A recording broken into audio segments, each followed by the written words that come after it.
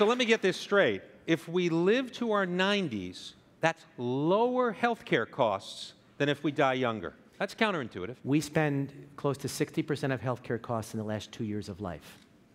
And so the proportion of those that are spent in the 40s, 50s, and 60s at the end of life is dramatic when you look at Medicare spending.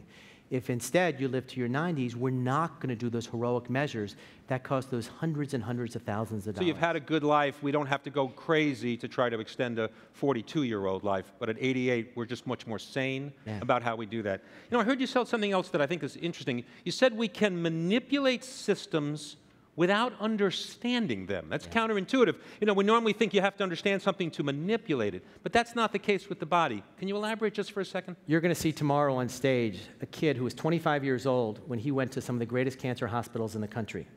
They told him, you have germ cell tumor in the brain, the lung, and the liver. It's not even worth getting therapy. It's not going to do anything for you. This kid got platinum, the same thing in my wedding band here, and a year and a half later won his first Tour de France. Why did he get platinum? Because some goofball doctor was saying, does electricity help or hurt cancer cells? And he put platinum electrodes in a gel. Well, it turned out that platinum did something to the cancer cells. It changed the system. We have no freaking idea how it worked. But you'll see Lance Armstrong here tomorrow, and it's dramatic. Changing the system works. We have to do it in the right direction, obviously.